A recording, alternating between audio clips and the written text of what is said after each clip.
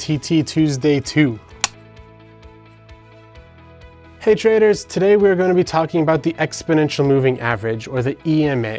No matter who you ask, everyone's going to have a slightly different answer to what moving average is better. It might be the simple moving average because of this. Someone else might say the whole moving average, someone else will say the weighted moving average, and then you may finally get the response of the exponential moving average, depending on how many people you ask.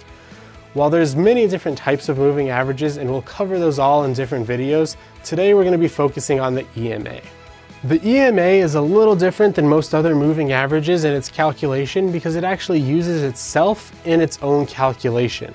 Most other moving averages, while they might use some other type of moving average in their calculation, don't use themselves. The calculation for the EMA takes the price close, or the current price if you're talking about the current candle, and subtracts the previous candle's EMA. If you're working with the first candle in the series though, you'll take the SMA since you don't yet have an EMA to calculate. You'll then take that close price minus the previous EMA and multiply by 2 divided by the period plus 1. Take that answer and then add the previous EMA on. What this does as a whole is this makes it so that the most recent candle is what we're focusing on in our moving average, and we're weighting that most recent candle more than the previous candles in the series. As with any moving average, exponential being no different, the primary and first entry that traders are really taught is a moving average crossover. For our EMA crossover, we'll have that shorter term moving average and that longer term moving average. Our buy entry will be once that short period moving average crosses above our longer period moving average. Our sell will be when that short period moving average crosses below the longer period moving average.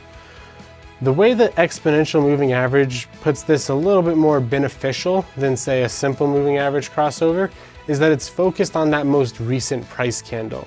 Since we're focused on that most recent price candle, we have that more definitive for sure yay or nay on if the price is actually crossing over in the direction we want. If you're not really interested in having both of those EMAs on your chart, you can just do a price action crossover with the EMA.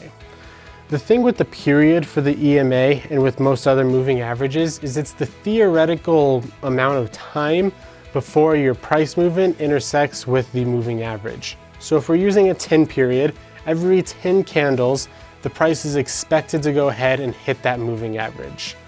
And so this gives us one, an idea of when to look and come back looking for a trade setup, and two, lets us know about how long our trade is going to take place once we enter it.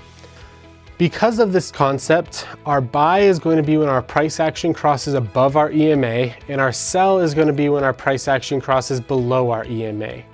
From that point, the trade will last about half or a little over half of that period. So when our price action crosses above the EMA, we'll buy and hold that for approximately 5 to 6 candles if we're trading a 10 period EMA. For the sell, we'll place that sell order right when we start crossing below the EMA, and once again, we'll hold that trade for about 5 to 6 candles until the price starts going the opposite direction.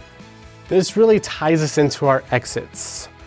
First exit, we sort of just discussed. It's that half of the period before the price starts to curve back towards the EMA. Now, it's not always necessarily half the price. You may be trading a 10 period and you won't see another crossover for 20 periods. So what we're really going to be concerned with exit-wise is the convergence between the price action and the EMA.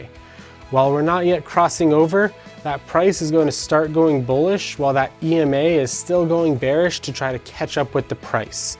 And that's our indication to leave the trade, because that's letting us know that in the somewhat near future, we're going to have that crossover with the price action going above the EMA, and we're going to be entering the buy. So we'll get out of that sell. Same thing for exiting our buys. As we're going up and up and up, EMA is still going up to try to catch up with the price, but that price action is going to reverse before the EMA and start heading down. So that convergence right there is key to exit our buy trade. The exit for the moving average crossover is pretty much the same thing, except instead of focusing so much on the price action in the candles, you'll really just be looking for that convergence between the two different EMAs.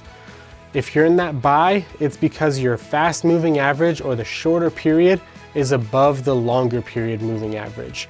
And so once that fast EMA starts heading down towards the slow EMA and they start to converge, we'll want to exit because that's letting us know, very similar to that price action crossover, that we're about to have another EMA crossover and we're going to want to enter the opposite side of the trade. To add the EMA or any other indicator for that matter onto your chart, in Alveo, you'll go to the top right of the chart, you'll find the indicator icon, which looks like two line charts overlapping. Scroll down till you find the EMA, adjust the period for whatever you'd like, click OK, and it should be on your chart. For any other platform you may be using, very similar, you'll go to wherever you select the indicators to add on the chart, find the EMA, select your period, and then it should be put on your chart once you confirm. If you like this video and found the information useful or want to see any of our other trading tip videos, feel free to like and subscribe at the bottom of this video, and that way you'll get notified anytime we upload a new one of these trading tips. Please also feel free to put in the comments section any strategies or indicators that you would like to see discussed. That way we can talk about them with you and give you guys the option to learn more to improve your trading. Thank you everyone and happy trading.